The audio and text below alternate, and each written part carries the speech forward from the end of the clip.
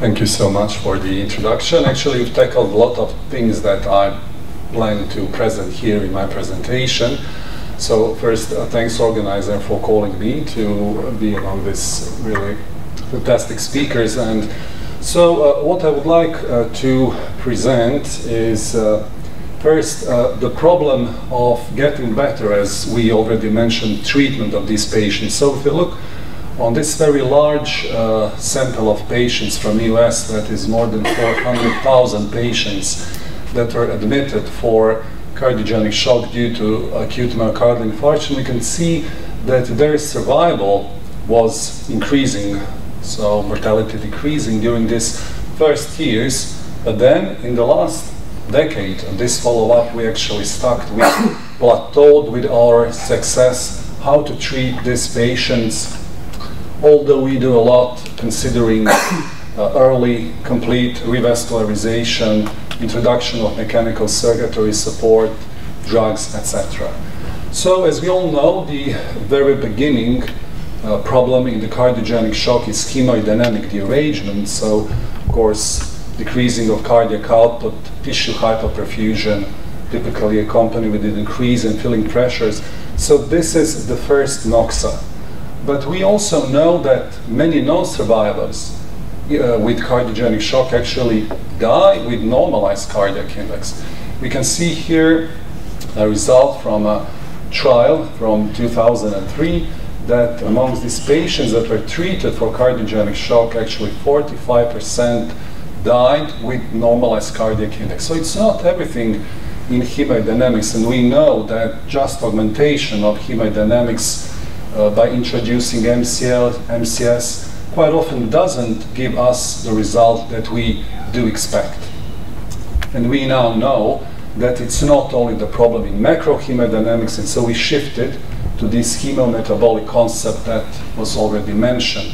So the response of patient to this initial noxa, and sometimes it's very important what was the initial noxa. If it was myocardial infarction, it was some myocarditis. So we have a local and systemic inflammatory response, and this we then also cytokine storm and oxidative stress affects the evolvement and progression of cardiogenic shock. And we know that we now have several stages, and it's very difficult to tell when one stage stops and the other stage begins. We know that one of the crucial moments in this, how to say, breakdown in this evolution of cardiogenic shock is microcirculatory dysfunction. So when it does happen, we are in big trouble, and we then already have a problem with organs, target organs, that were already started to be injured, and then we have organ that is dysfunctional, finally fail. And we have then a patient who we cannot treat with just augmentation of hemodynamic support with mechanical circulatory support, and we have refractory cardiogenic shock. And also this is not a one-way street. So when we have a patient with failing heart, then these organs and their damages actually do some kind of same problem to the heart. This is bi-directional problem. And so it's difficult actually to treat all these points that are happening, multiplicating at the same moment in the same patient. If we look results, in this I mentioned a very large database of patients, we can see that about 1/4 of patients in this trial, in this study, didn't have organ failure, 1/3 had single organ failure, and 1/3 had multi-organ failure. And we can see that during this observation period, we have a steady increase of failure of especially respiratory, other organ systems that were followed. And any of these systems, of course, complicated the outcome of these patients, especially when they were multiplying. If we go back and look in their survival curves, mortality curves, then we can see that patients without organ failure, they actually continued to improve results, improved survivals during this period. But these patients with multi-organ failure, they reach this plateau. And Obviously, that's something that's a problem, how to deal with patients with cardiogenic shock, because we are treating now consequences of this. And if you look into risk profile of these patients, then we can see that these patients typically had higher baseline comorbidities. So quite often there was some chronic also organ damage. These are older people, and so there is typical acute on chronic damage, and it makes this pathophysiology even more complex. What about acute kidney injury? We know that kidneys is particularly prone to damage, to injury in this hypoperfusion, and also especially congestion. It's quite often accompanied. And we still actually use, let's say, classical biomarkers that are clinically available. We use KDIGO definition and staging, so we use measuring urine output and measuring filtration marker creatinine, but we know that creatinine in this non-steady state, so declining kidney function, is not probably the best marker. But at the same time, we found out different other markers, novel markers. They sound much more attractive, like cystatin C, NGL, etc. But there is still no enough evidence that these markers are better and that they give us more information, at least information that will treat our way of treatment to these patients. What are the risk factors? Of course, age, as I said, previous chronic disease, nephrotoxic drugs, contrast stages, etc. What's the incidence of acute kidney injury according to KDIGO definition? So it's about 1/3 of patients in CARD-SHOCK study in this large US database. And there is a wide range of patients that were treated with renal replacement therapy, as it was questioned at the beginning of this symposium. When we start with renal replacement therapy, obviously also depends on various centers. Acute kidney injury is a strong predictor of bad outcome, of course, of mortality. We know that it causes additional non-renal complications, like especially bleeding and infection, sepsis, and it really defines the outcome of our patient. What about liver injury? It's even more difficult to quantitate this injury, to define this injury, but we know that also the combination of NOXA, typical ischemia, congestion, but quite often, of course, hepatotoxic drugs, and also sepsis, infection, increased metabolic demands, hypoxemia, and everything affects the function of the liver and leads to damage to these cells. And then we have some biomarkers. These are very old biomarkers, and we still use them to define liver injury. So when we say acute liver injury, it's defined that there is increase for at least 20% ALT increase from the baseline.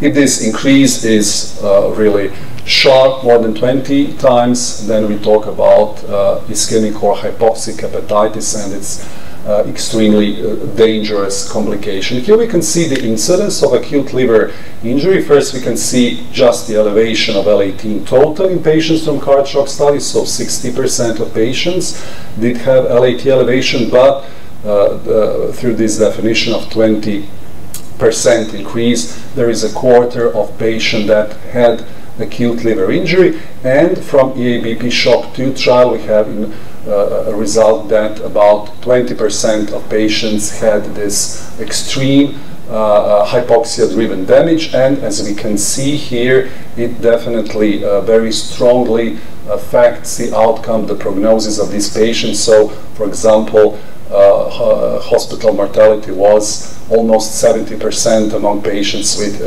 ischemic hepatitis.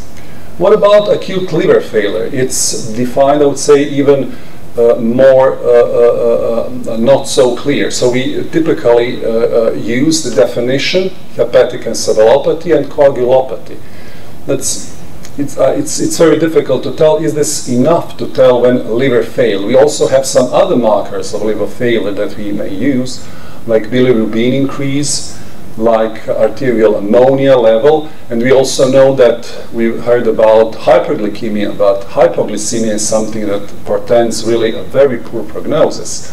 There is also hypoalbuminemia, but hypoalbuminemia seems to actually be a much more difficult explanation for hypoalbuminemia, because we know that T-pole of this molecule is 1 to 2 weeks, so there is a very sudden drop in this molecule, and obviously it's not related just to liver function, to liver synthesis.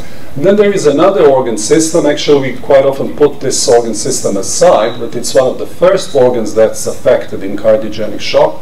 So that's gastrointestinal system, where combination of hypoperfusion, congestion, but also our treatment, especially epinephrine, vasoconstrictor molecules, leads to dysfunction of this system. Peristalsis, we know that these patients are prone to GI bleeding. Many of them are on dual antiplatelet therapy and heparin, etc.